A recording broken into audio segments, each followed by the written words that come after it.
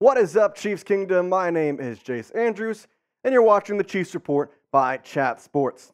Well, on today's show, we're going to dive deep into the Chris Jones situation and kind of explore how this entire thing has played out. Here's how we stand as of right now. So, Jones is still without a contract. He claims that he's willing to sit out until week 8 of the NFL season. But there has been reports in the past couple days that talks between Chris Jones and his camp and the Chiefs have been increased, so to say. So let's go and see how exactly we got here. So the first thing we're going to start off with today happened a little bit ago. And that was the release of Frank Clark. Now, Frank Clark was released back in the springtime area. And, well, the reason why this is important is, well, it was Chris Jones' best friend. They did everything together. They were on the field and happy. They liked each other's company. I mean, they were truly best friends. And he was released back in March. So that kind of started the train rolling, I think, was the biggest thing. As the extension talks were there. There wasn't necessarily a lot of them, but it was pretty obvious that Chris Jones had liked Frank Clark around, and without him, extension talks were like, maybe I won't play until that happens. And I gotta say, I mean, losing your BFF hurts. It's not fun. I know that it's pretty hard, especially, I mean, the NFL is a business, so it's one of those things of you gotta be ready for that to happen, but at the same time, you understand Chris Jones wanting to play with his best friend. I mean, just let me know, what's your best friend's name? Because mine is Ryan. My best friend's name is Ryan.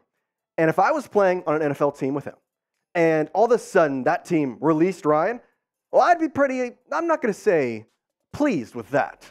I'd be a little upset. I'd want him on my team. I'd want him to be around me just because you want to have kind of that camaraderie with your friend on the team.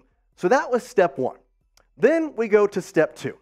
And that was the other defensive tackle extensions, which did not necessarily help Chris Jones in terms of maybe getting a deal done.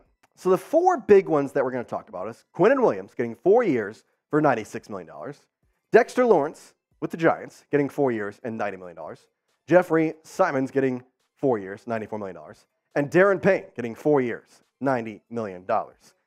Well, what exactly does Chris want? Because all these guys got those. Well, he wants a deal that's more than that. He wants one that's going to pay him $30 million annually. And so just going off that, those guys are 4 years. Do some quick math. Well, that's $120,000. Jones deserves more than those two. I will say, he deserves more than those four.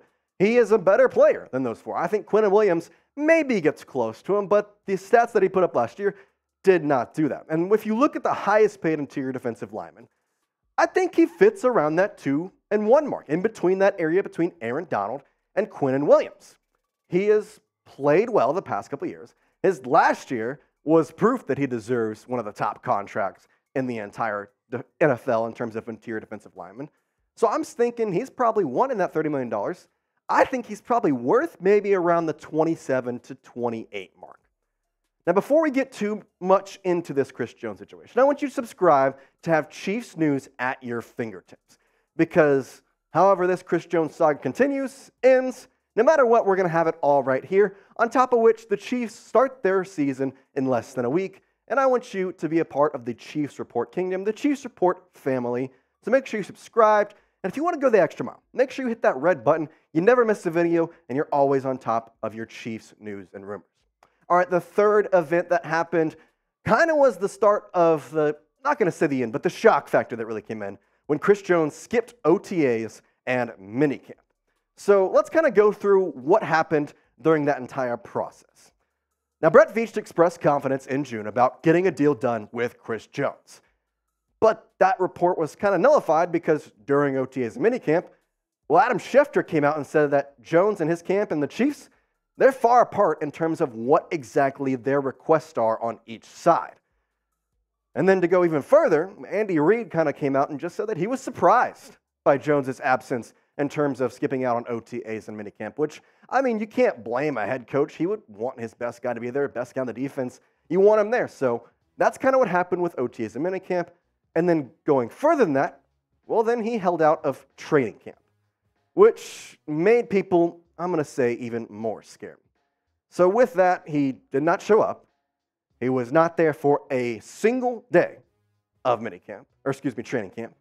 And so with that, he got a $50,000 fine each day. The fines are racking up for Jones. I mean, I got to be honest. Those fines are coming in like candy at a candy shop.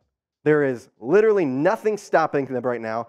And every single big event, big game, practice, whatever you want to say, he misses, that fine is just going to go higher and higher and higher. So let's look at kind of the details of the fines and how they've come about. I mentioned it before, $50,000 for every day of training camp that he missed. Now, this past Wednesday, his fines surpassed $2 million. I don't know about you, that's not chump change. And maybe for a guy like Chris Jones, not a chance though. There's no way that's just chump change at this point. Now, should Jones not report until week 8, well, he's going to be sacrificing nearly $10 million in salary. $10 million. That's just not what you want. Now, I'll get into why week 8 is the important week in just a moment, but I want you to answer this question for me. Fill in the blank. Chris Jones' first game will be week blank. To me, I think it's going to be week 5. I think he said week 8 for the wow factor on Twitter of, hey, guess what? I'm not going to be there to week 8.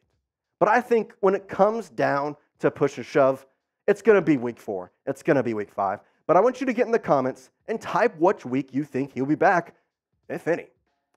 Now, I mentioned week 8, and there's a reason behind that. It's because Chris Jones said he's willing to sit until week 8. Now, we'll go through the entire kind of Twitter debacle here in just a moment, but to kind of set the scene, Chris Jones on Twitter, well, he's a guy that likes to post stuff, and whether they're cryptic or not, he's a guy that will put stuff that kind of just comes off as not exactly clear. So let's go through what exactly came about with week 8. So the first tweet came here and said, so when are you going to show up? Because you be playing too much on Twitter and social media. You've been an all-pro on social media during training camp. You're under contract for this year. For how much money? I bet it's rough being getting $20 million a year, which I agree. Which then Chris Jones replied, week 8. All right. That's a big slap in the face. Guy was kind of calling him out. And so another Chiefs kind of reporter, Arrowhead Live, came in and said, that'd be a hefty tab, which it would be. We just mentioned. It would be nearly $10 million he is sacrificing in salaries, not to mention the fines that would add up. Well, he responded with this. I can afford it. I can afford it. That's all we got. I can afford it. Which he's right. He can afford it. That is correct. But, oh my gosh, that would be not only a huge blow to money, that would be a huge blow to possibly what he would get next year when he's a free agent. That's just going to take a lot of money out of your salary too and fines. So I have to ask, when is it not worth it for Jones? Because every single day he's just losing more money. He's not making that money. And it's just going to go deeper and deeper and deeper into the well of trying to say that I'm going to wait, that I'm going to stay here, I'm going to plant my foot, and that I am not going to budge until the Chiefs give me what I deserve, which I don't blame the guy. He deserves what he has earned. We mentioned early in the show, Brett Veach said that he deserves a pay raise. Well, when does it become enough, though? Because I think what he's asking and what the Chiefs are willing to give him with cap space, they're obviously not close.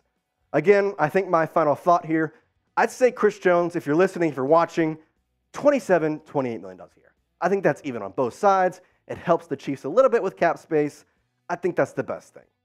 Subscribe to the Chiefs Report if you want more content, news, rumors, shows like this, talks about Chris Jones. And hey, the season's coming about. We're just under a week, so make sure you subscribe for all the latest on the Chiefs.